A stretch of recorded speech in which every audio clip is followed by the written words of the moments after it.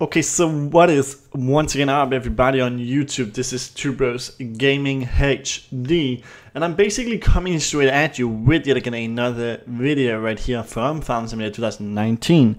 And the reason why it does that is actually because it is every day, bro. I upload every single day on the channel right here, so go ahead and subscribe to the channel if you're not subscribed yet. Just click the red button under this video.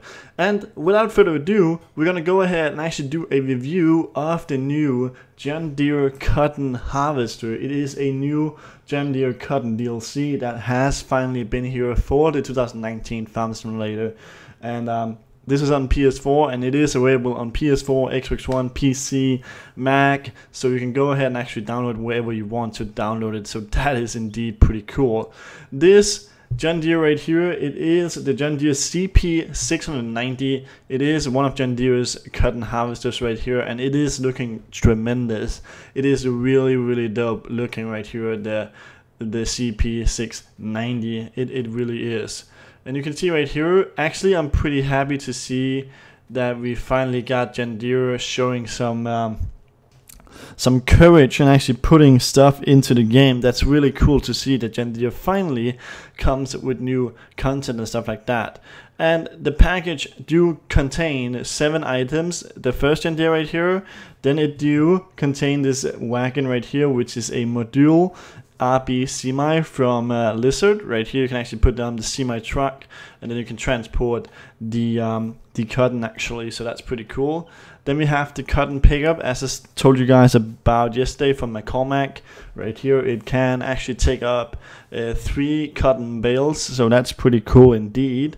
And then we have this right here, which is the module RB, which can also transport cotton, of course. And of course we have this right here, which can actually go ahead and take 1 bale on the back of it. So that's pretty cool if you want to put the bales together and stuff like that. You're going to use this right here. And the reason why it is actually built like this soft close right here, is because you don't want to ruin the plastic on the bales, like with sharp things and stuff like that. And that is also the reason why this bale fork right here actually just goes around the bale and not into the bale. This bale fork though does go into the bale, but it goes into like on the end of the bales. There's no plastic, so it doesn't kind of go into the plastic, so that's pretty cool.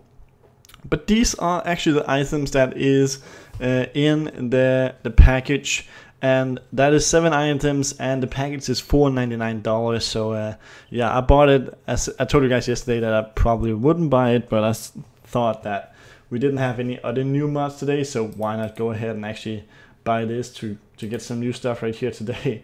So that is indeed what I did right here. So this is a DLC from John Deere, and it does look quite cool indeed. I think actually the John Deere cotton harvester right here is bigger than the Case IH we do have at the moment. I don't know, but okay, I'm gonna take my words back again. Actually, the Case IH is bigger. I'm just gonna buy the Case IH so you can actually see that. The Case IH have a capacity on 20,000 liters in the back of it, 10,000 liters, 20,000 liters of cotton in the back of it, where the John Deere, yeah, they look very much the same, where the John Deere actually only have like 10,000 in that capacity right there. So that is the changes actually.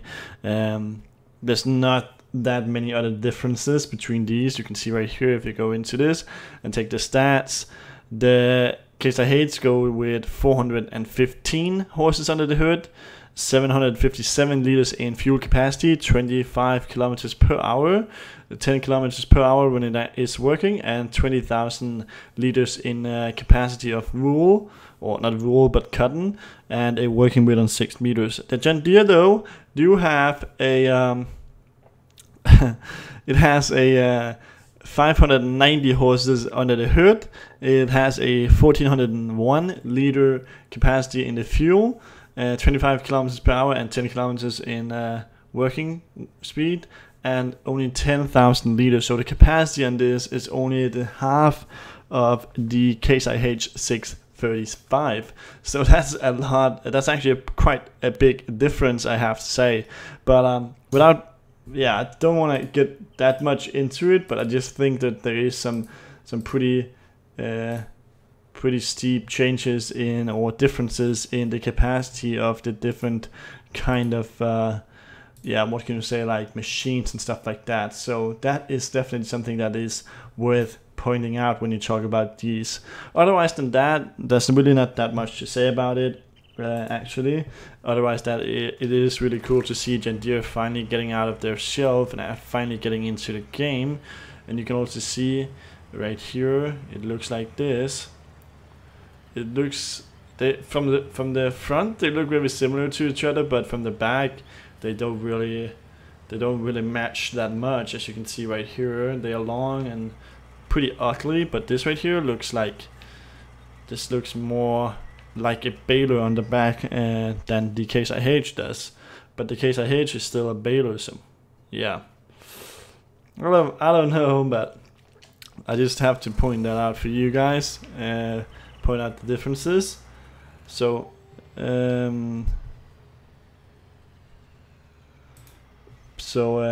yeah, it's like pretty cool to see the differences between these and so on. So if you go into the cabin right here, or the house right here, you can see that it pretty much goes like this. And then we have the GPS up there, and we have the watching the radio, stuff like that, and the RPM right there. You can see 2000 RPMs and stuff like that, so not that much of a difference. And we have the cockpit. It is of course a steering wheel, and then the joystick right here to go forward and backwards to actually go where you want to go, or high speed or something like that. So that's pretty cool indeed too. So that's like very DEERE-ish, I have to say. If you go into the case, I think it's the same setup right here, just with some other digital stuff actually, but otherwise than that, there's no changes from the Case IH to the DEERE actually. So that is also as it is, and it's pretty cool to see these differences, I have to say. So yeah, indeed, pretty cool, pretty freaking cool. So I don't know if you guys are actually, if you have bought this or if you're gonna buy this, I don't know, but please let me know in the comment section down below what you think about this new DLC right here. Is it something that you're gonna buy? Is it something that you're just gonna say like, okay, that's none of my business, I'm not gonna use that, so I don't want to buy that? So yeah, let me know in the comment section down on it. That would be pretty cool if you wanted to go ahead and do that, like for real.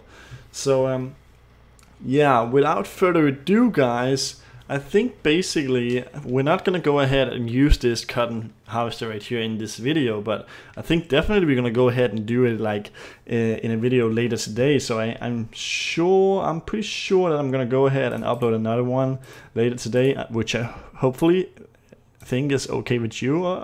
Yeah, I guess it's okay with you, because I guess that's why you're watching my channel, to watch my content. So yeah, that's pretty dope. Also, I would like to say that if you're not yet a subscriber right here to the Two Bros Gaming HD channel, you should definitely get ahead and click the red button under the video right here to be a subscriber, because we're only gonna post more throughout the days, years and months and stuff like that. So before you get into the game and before you subscribe to the channel, the better, and then you're not gonna miss anything. The semi trailer right here is pretty cool and pretty big actually. I think that can actually contain up to, I think it's 40, maybe 40, no, 40. I don't know how much a bale actually contains, but this can contain 4 bales right here. I think a bale is actually 10,000 without kind of like promising you too much, but I think a bale is 10,000 liters of cotton. So that's pretty dope, I guess. And then we of course have the ones that are set right here, which I'm also gonna go ahead and use in the upcoming videos, upcoming video actually. So yeah, I think that's basically gonna be it for this one right here. So I just want to say thanks for coming through. Now I'm gonna go out to the grill. I'm gonna make some it's not sausages but burgers actually, some sliders, is it called. Really like burgers. We ate a lot of burgers when we were over there in the States, so that's pretty cool. But without further ado, guys, I'm gonna end this. Thanks for watching, and thanks for coming through right here. I'm gonna see the last 9 kilometers of Tour de France now, and make some burgers, and take a Pepsi Coke. So we're gonna see you guys later. Bye, guys.